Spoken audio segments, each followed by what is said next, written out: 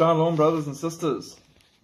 As Russia cracks down on political dissidents, former Moscow chief rabbi is branded as a foreign agent. How interesting is that? Rabbi Pinchas Goldschmidt was declared a foreign agent by Russia over the weekend amidst Moscow's growing crackdown on political dissidents.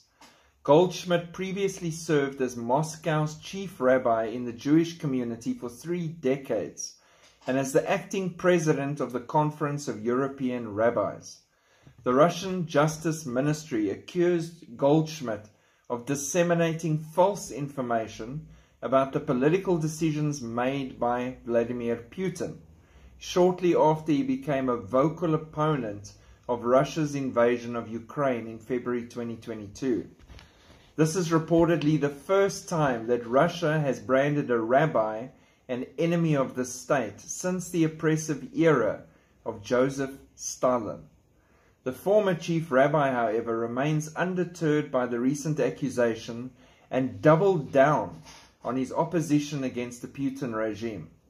Russia has turned for the worse, he added, repeating a warning to the Jewish community in Russia to leave the country before the situation gets worse. It's very likely this will mean the start of a new anti-Semitic campaign against the Jewish community in Russia.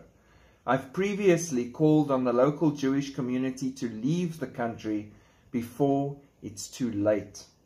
Meanwhile, 13,000 families in Russia are waiting for permission to immigrate to Israel. In 2022, 70,000 immigrants arrived in Israel, the largest number in 2 decades, according to the Jewish Agency. The majority were from Russia and Ukraine. We're seeing them all flow back to their homeland.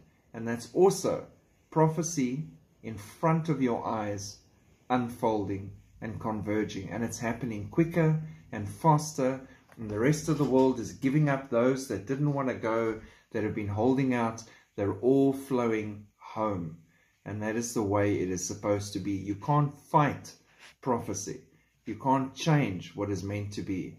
It needs to be like this. And we see it unfolding all the time.